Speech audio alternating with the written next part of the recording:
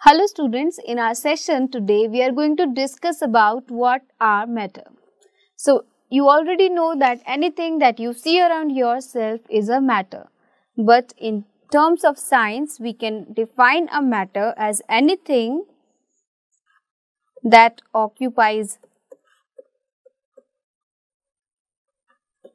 space and has mass. So it is a very simple definition for matter, that is anything that occupies space and has mass is known as a matter.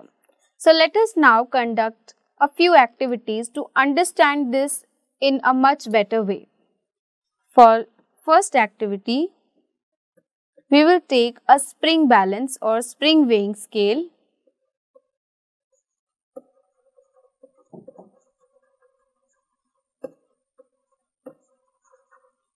Suppose this is the spring weighing scale that shows the weight of objects in grams, and it has this small hook to which we can attach the object that we want to measure.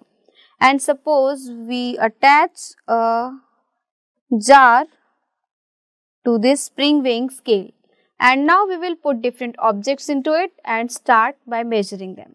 First, say we put 20 marbles into this jar, and we will observe that the reading that was shown in the spring weighing scale has increased and it shows some weight, that is, say its mass is 250 grams. So we can say that marbles occupy space. As we can see, we can hold them in our hand, we can put it in the container, and it also has certain mass. So these marbles are matter. Similarly, we will conduct another activity.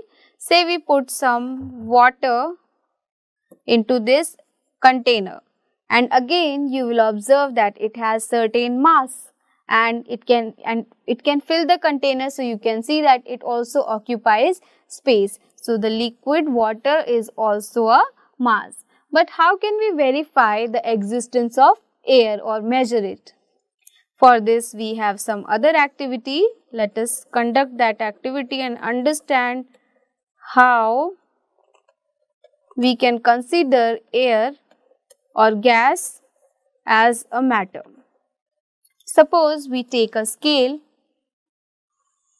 a longer one, and we suspend it through a thread at the center, and on one edge we will hang a deflated balloon, and on the other end as well we will attach a similar kind of deflated balloon, and you will observe that this scale is straight, which means the mass of these both the deflated balloons is same.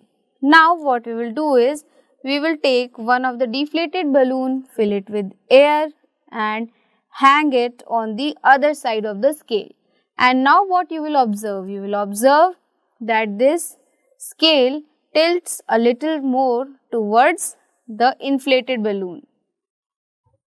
It will tilt on this side, and from this you will observe that since this balloon is filled with air, so air has mass and it has occupied space as well.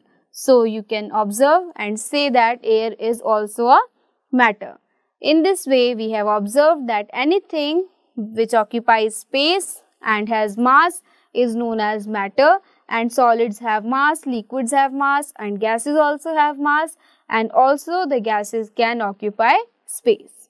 I hope that you have really understood the concept well and you can use it in your daily life as well, that is what are matter, and you have the better understanding of it through the activities.